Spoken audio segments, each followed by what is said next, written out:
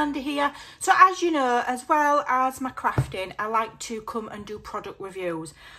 I don't get any commission, no affiliate links. I'm not getting you to buy anything. I just like to do good, honest reviews so that my followers can have my opinions on products before they buy them. So one main thing that is a massive topic of discussion is what is a good trimmer to buy. So I've tried various over the years, and I recently bought this one, which is the Tim Holtz Tonic Studios, and it's like a rotary trimmer. It's the new one. I think it cost me about £70 or something, which is an awful lot of money to me for a craft tool. However, I'd read loads of reviews, I'd watched loads of other people's videos, and I thought I would invest and upgrade from my Stampin' Up! Trimmer, which I have had a very long time. It's never let me down. I just thought I needed something a little bit more substantial because I do a lot of cutting, okay? And I wanted something that was able to cut heavier weight things. The Stampin' Up! One is brilliant. You can cut chipboard and things like that on it, but it's not recommended. You know, and you will beat up your blades faster. So I thought, right, I'll retire my Stampin' Up! Trimmer. Okay, I've had it a long time. I've had my money's worth out of it, and I'm upgrading to a more substantial trimmer. And I chose this one because it's a rotary, like a rotary cutter. And so for me, because I do a lot of cutting, it was going to work out financially cheaper, even though the trimmer's not cheap. Financially cheaper in the long run because I wouldn't have to repeatedly replace the blades. The Stampin' Up! Blades, you get 4 in a pack, and they're about £11, okay? I'm not saying that's expensive, but you know, if you cut a lot and you're going through a pack of these a month, then over a year, that's a lot of money. So over a year, this trimmer would have paid for itself in the fact that I don't have to buy new blades. Okay, so that's the main reason why I swapped from the Stampin' Up! To this. Also, you can cut heavier weight things with this. The recommended weights of what you can cut up to is in the manual. I've always stuck to the manual and the recommendations. I wouldn't try and cut, you know, things that are not recommended. So let me just tell you, I've been using this trimmer for quite a few months now. I wanted to use it for a long time to make sure it wasn't user error, or, you know, that I was doing everything correct. And I'm going to tell you what I don't like about this trimmer. So the first thing that I noticed is it's actually quite heavy. Although it's still lightweight, it's far heavier because all of this is metal. Now that's a good thing because it's very sturdy. You've got a metal bar there. It is not going to break. It's very sturdy. Okay, so that is a benefit. But for me, it's quite heavy. Also, it's quite long on my desk. I've got quite a short width desk. Okay, the Stampin' Up! Trimmer fits nicely on my desk. Okay, without any problems. This one is, I don't know if you can see. Do I need to zoom out ever so slightly? Let's zoom out ever so slightly. I'll do it that way. As you can see, the tonic one, the Tim Holtz one, is quite significantly longer. And so I struggle to fit it on my desk so that it's flat, because obviously you need it flat. You don't want it like hanging off your desk, things like that. You need it flat to cut. So this is quite a lot larger. So if you've got a narrow desk, you're almost having to put it on an angle like that, which is not ideal. The other thing about this is I have struggled intermittently. At the moment, it's not so bad, but intermittently, this will become quite stiff near the top. And I'm having to, you know, maybe I need to put some WD-40 on the track, but you shouldn't, when you buy something, you shouldn't have to then start messing with it. It should just work. Okay, so it's sliding nicely today, but there are some times when it's almost like it's stiff there. Now you don't press down when you're using this, you just go up and down, so it's not that I'm pressing on it. I'm doing everything correct. So it has got the lift out arms, and it's got one top and bottom, which I do like. and I think it is useful to help you keep your paper straight. And some people cut from the bottom up, you know, they do all the measuring here. I do all my measuring from the top and cut down, okay? It doesn't say in the instructions that it matters which way you cut, whether you do top down or bottom up. That shouldn't affect it, but it's useful that you've got this here.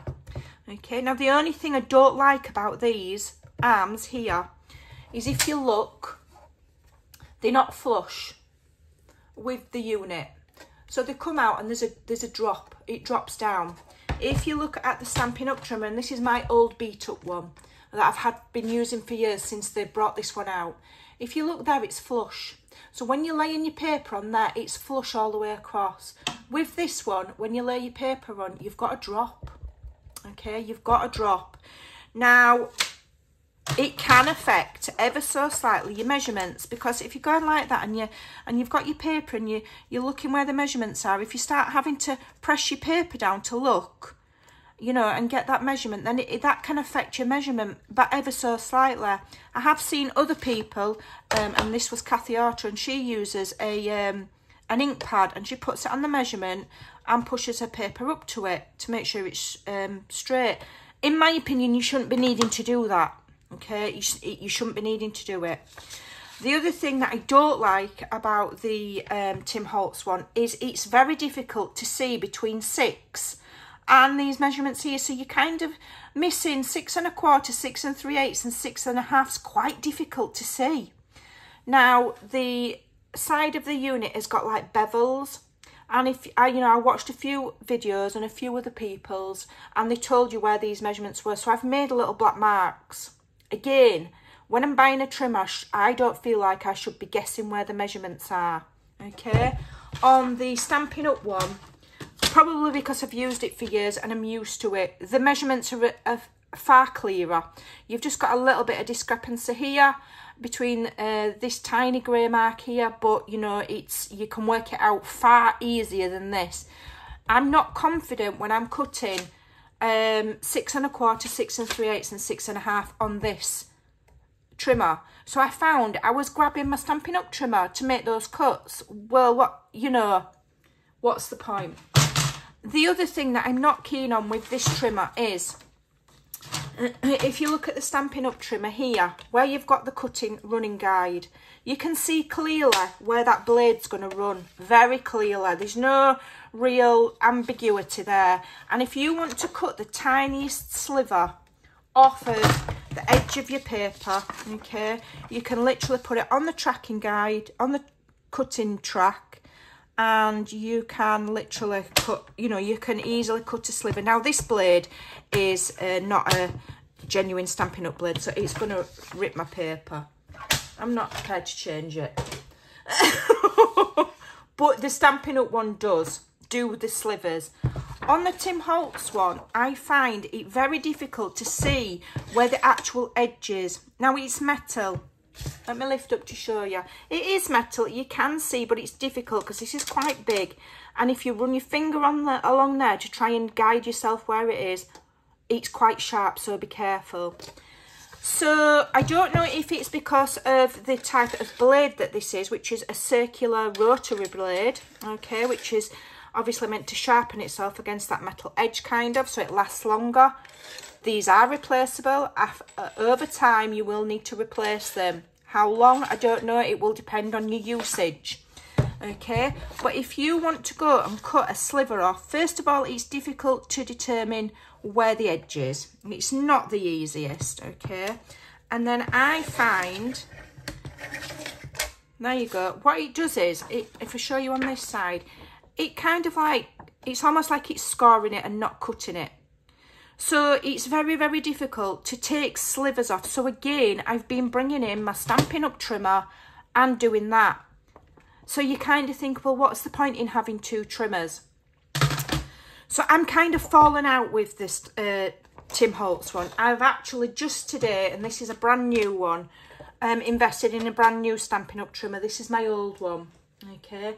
And the only reason that I've invested in a new one is because I use mine a lot. Every day, very heavily, and because all of this is plastic, over time it's kind of got beat up.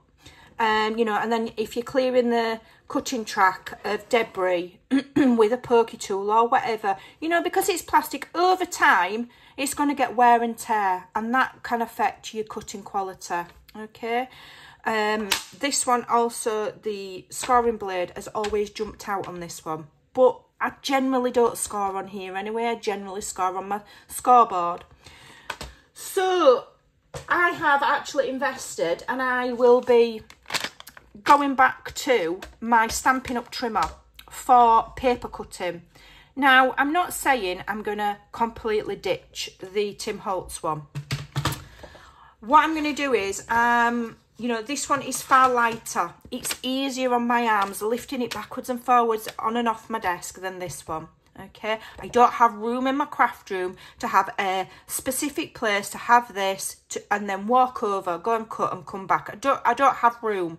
Okay, some people have larger craft rooms and they have bigger cutters and they've got a cutting area. I don't have that luxury. So I've got to constantly be lifting this in and out of the way when I'm cutting, to the side of my desk, back on, cut. Okay, and that is a lot of weight. This is far lighter. Okay, it weighs next to nothing. All right. The only downside to these is the cutting blades themselves are not overly expensive. If you work it out, £11 for 4 is not overly expensive. The only downside to Stampin' Up is they've increased their postage. So if all you want to purchase are the cutting blades, you're paying the shipping. It's making those cutting blades expensive. The other downside is I've waited nearly 3 weeks for this to come. I'm not complaining. That's not a complaint. I wasn't in a rush for it. But if I had inadvertently run out of blades and not ordered them in plenty of time, I would be 3 weeks without my blades. You can purchase these on Amazon and get them next day. And these are the Vass and Creative. Okay. Price-wise, they actually don't work out much cheaper than the Stampin' Up ones, but you don't have the postage if you've got Amazon Prime, and they're here the next day, so that's the benefit of these. I will say that these are not as good as the Stampin' Up ones. They're not as good.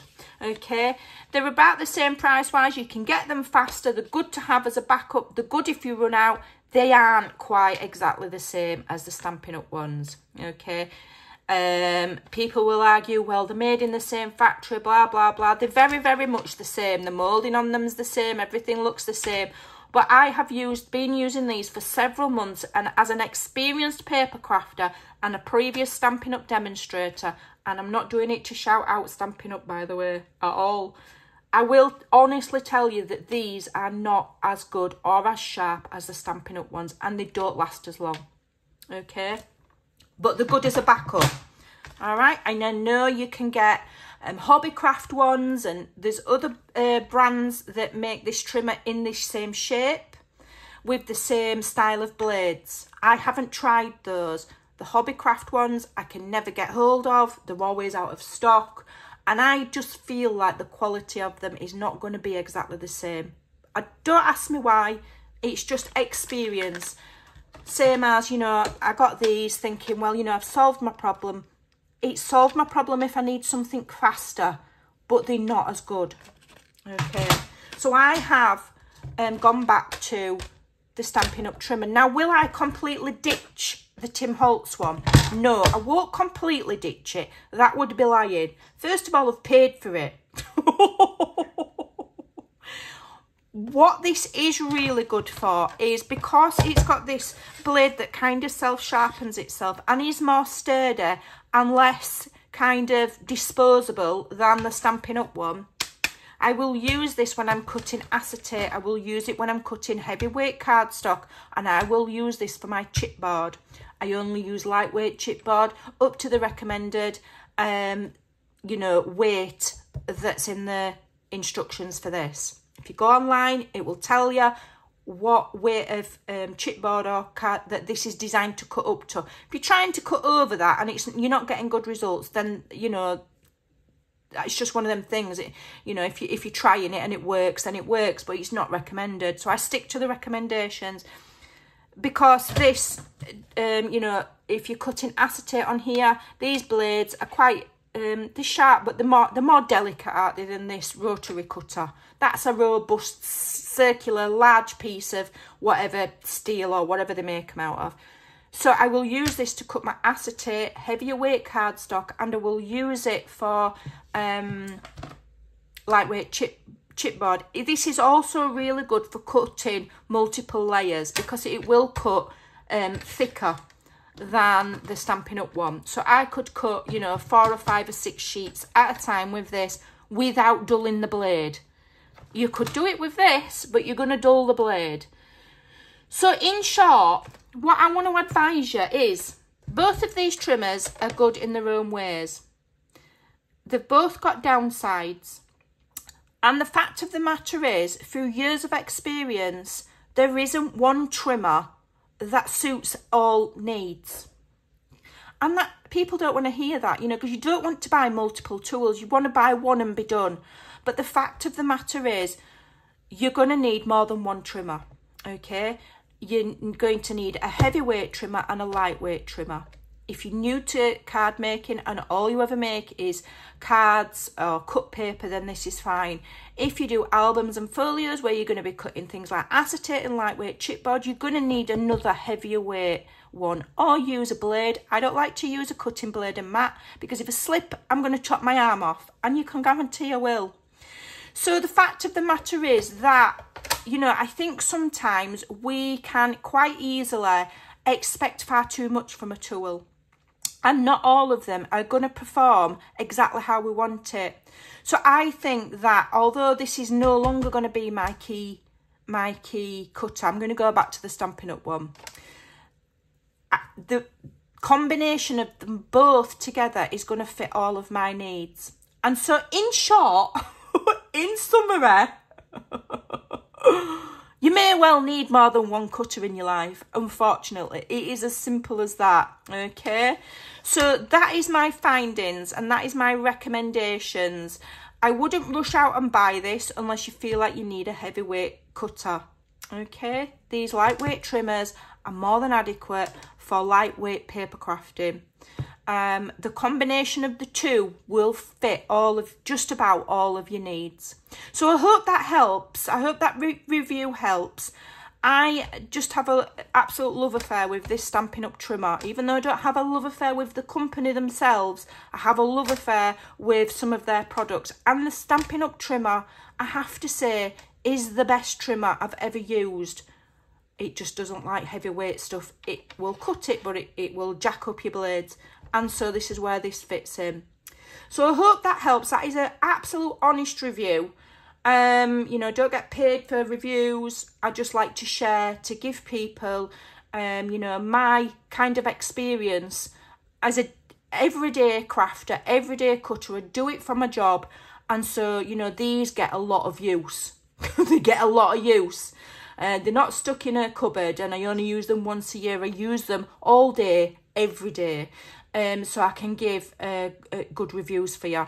So I hope that helps when you are going to buy your trimmers.